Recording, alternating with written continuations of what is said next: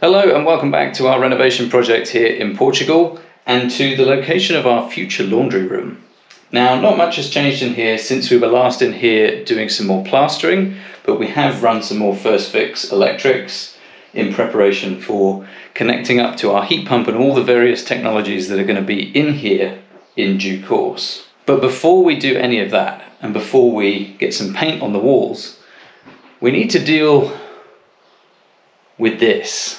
The floor upstairs needs to come up and be replaced. All the tiles need to be removed. All the floorboards need to come up because they're all rotten. We're going to put down an OSB subfloor. And so that is the project for this video.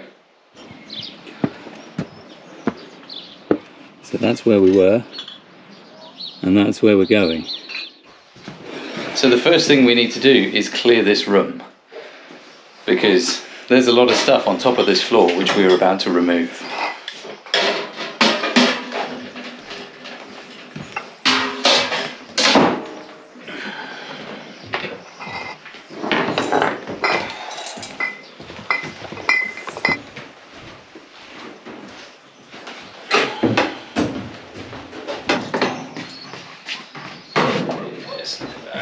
Beautiful, it's like a dance.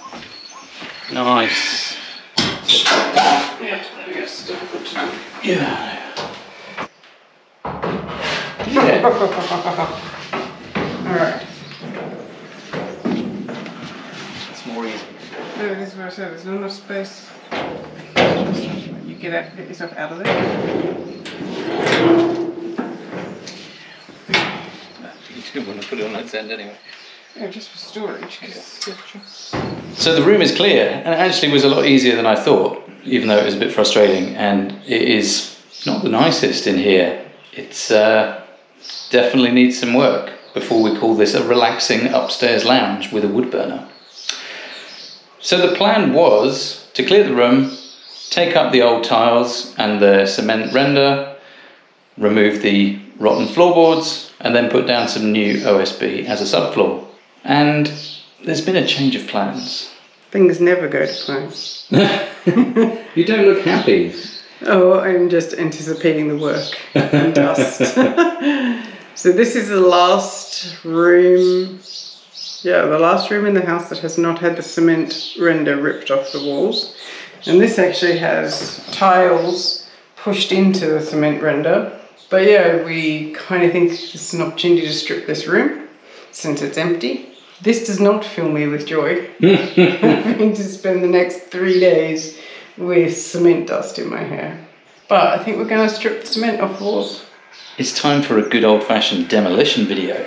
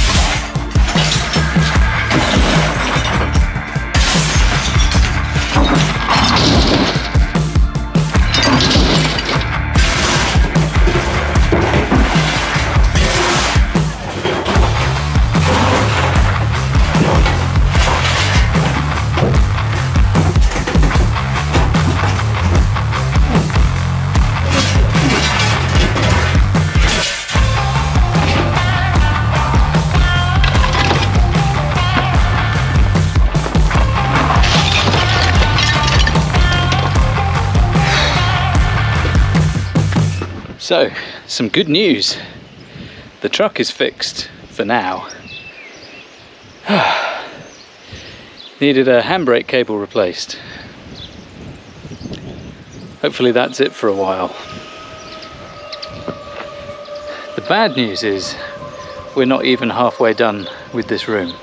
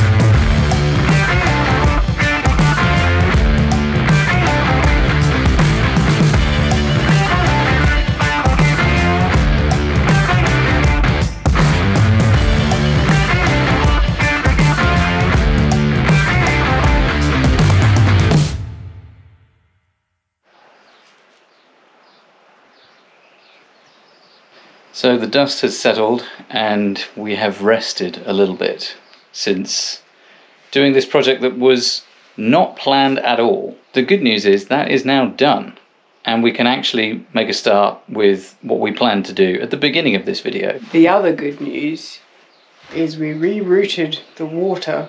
So we now have water in our bathroom. Okay, we don't have a flushing toilet, but now there is a tap.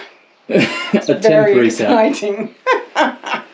Why didn't we do that years ago?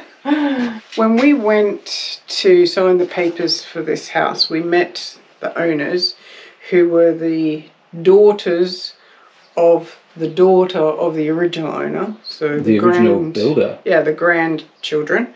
And they were telling us about how when they were kids, there was a staircase that went up into the loft, and there were shelves, and they used to have all their canned goods on the shelves.